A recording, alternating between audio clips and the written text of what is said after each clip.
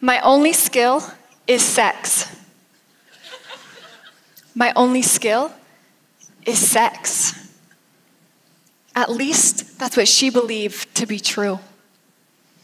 I don't know the picture you have formed in your mind, but it probably isn't of the precious 16-year-old I envision, standing in front of me, truly believing that she wasn't worth re-enrolling back into public school because sex was all she was ever going to be good for.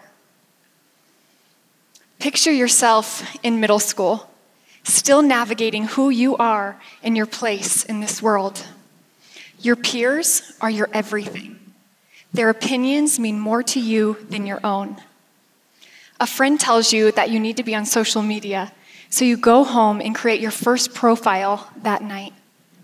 You're adding everyone you know, plus their friends. You hope they like you back. While scrolling through profiles, you spot an older girl who has over 500 likes on one of her pictures. To you, she seems to have it all together. Nice clothes, tons of friends, and always being invited to parties. You wonder if she will like you, so you like her photo, and then she adds you as a friend. Little do you know this is what she lives for, preying on younger girls looking to belong. After weeks of talking to her on social media, she invites you to a party. Do you go? If you say no, you're out of the game. But you answer yes, so you're still in it. The night of the party, she picks you up in her car and drives you to the store to pick out a few outfits. After, you head back to her apartment where she hangs up your new clothes in her closet and says, soon, this closet will be full of your clothes. This means the world to you as you are living with your grandmother, fighting to make ends meet. It's straight out of a fairy tale. You hang out with your new friend every weekend for 2 months, feeling like you finally found a place where you belong. But then, she sits you down. She tells you that in order to stay, you have to make money. She tells you that her older sister will be taking pictures of you to show the men what they'll be getting. She hands you a condom and drops you off at your first date's house before you even realize the full impact of what is unfolding. Your gut tells you to run, but you don't. You know if you leave, you'll lose everything. You remain frozen. Before you even realize what's happened, 5 men have bought you that first night. That is one of many real-life stories of how subtle the trafficking of our youth takes place.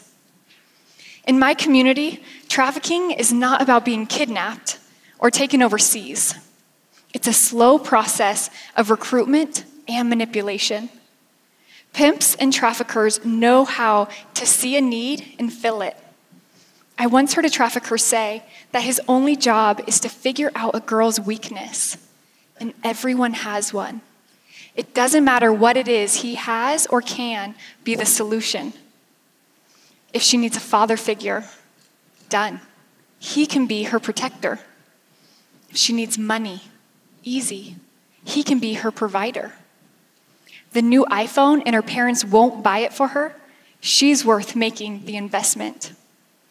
This trafficker stated that he's not just looking for runaways and vulnerable girls, he will recruit anyone, boys and girls. I have been in the anti-trafficking movement for almost 10 years, with my recent focus shifting from adults to girls under the age of 18. They're incredible. They're funny. They're resilient and full of life. The youngest girl that I have worked with is just 11 years old. They come from every background: 2-parent homes, single-parent homes, foster care, and runaway. I have seen the shift in their recruitment move from malls and bus stops to almost entirely online. millions of strangers can effortlessly start a relationship with your child, and it's as easy as them liking a photo, stopping to ask how your child's day is, or telling them that they look nice. And we continue to make it even easier as we live in an age where relationship often starts through a screen and we forget what real, meaningful connection looks like. It's called the game because that is what it is to the trafficker. In this game, you change your name and lie about your age. You are repeatedly raped, threatened, and beaten for not bringing home enough money. You compete for attention while having sex with multiple strangers every night. You're arrested again. Imagine experiencing this at one point in your life. And now picture yourself experiencing all of this at 13 years old. After your last date of the night, you return home and wake up in time to catch the bus to school. In this game, there are 3 key players: the trafficker, the victim, and the buyer. Each has a defined role, but remove just one, and the game ends. That one is the buyer. The buyer's entitlement to sex fuels this entire operation. In the business model of trafficking, the buyer is the demand. I live in Nevada, a sex tourism state, where there is no shortage of buyers. In the world of trafficking, when the demand increases, the supply follows. For this reason, traffickers love to come to my state. When the demand for sex is high, no child is safe. To further elaborate, I have worked with a victim of trafficking out of every single one of our high schools, and the majority of our middle schools. These girls, they're often still in school and go home to their families each night. There's a perception of freedom, that they can come and go as they please. But what most don't realize is the mental bondage are their invisible chains. The very answer to the question, why don't they just leave their trafficker? Being exploited night after night rewires your brain, creating a trauma bond to your trafficker. Simply put, a trauma bond is a strong bond that forms and is strengthened by ongoing cycles of abuse, followed by the illusion of love and reward. Victims cannot just cut these ties to their trafficker without first establishing new and healthy connections to take its place. Recall back to the scenario. The same girl who was recruited off of social media is the same girl who at 16 believed her only skill is sex. Her name is Shay. Shay is the most vibrant and lively person I have ever met. She's an eternal optimist, which is what made her the perfect target. Shay's trafficker was a woman. She didn't need to pretend to be something or someone other than who she was, because she was offering the one thing we all desire, and that is to be seen, heard, and loved. Shay's trafficker was someone she thought was her friend. I asked one of the 13-year-old girls we work with what she likes most about her trafficker.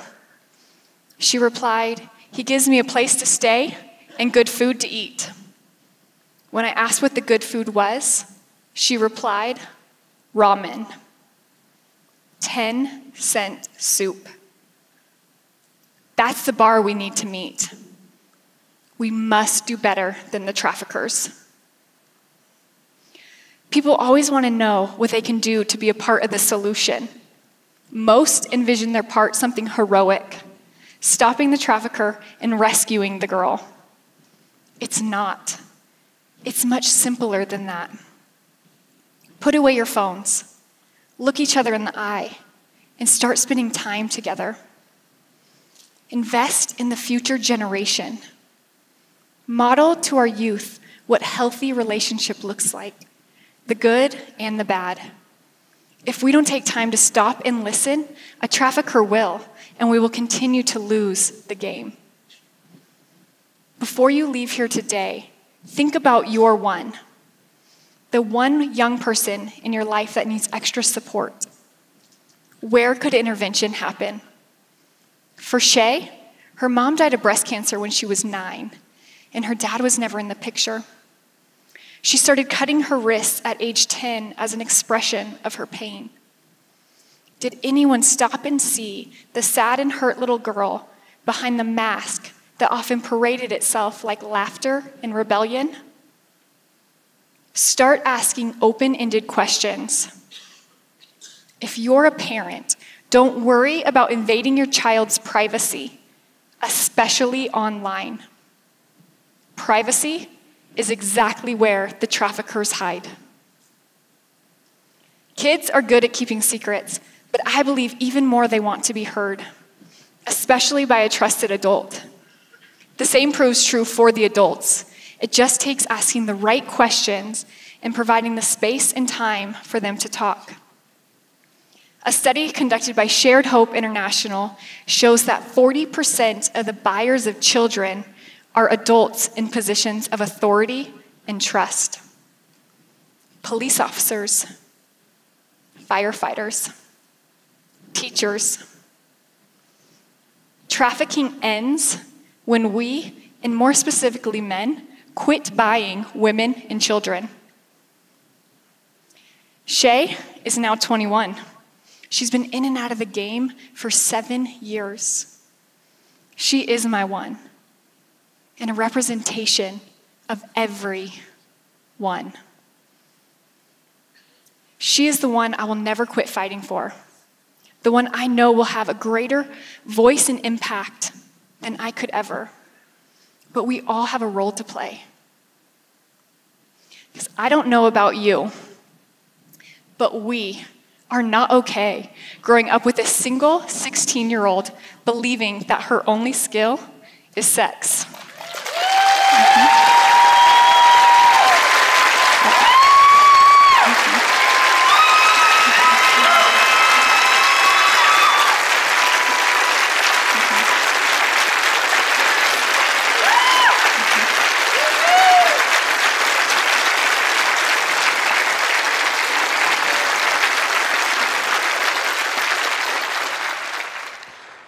My name is Shay, and I am the one.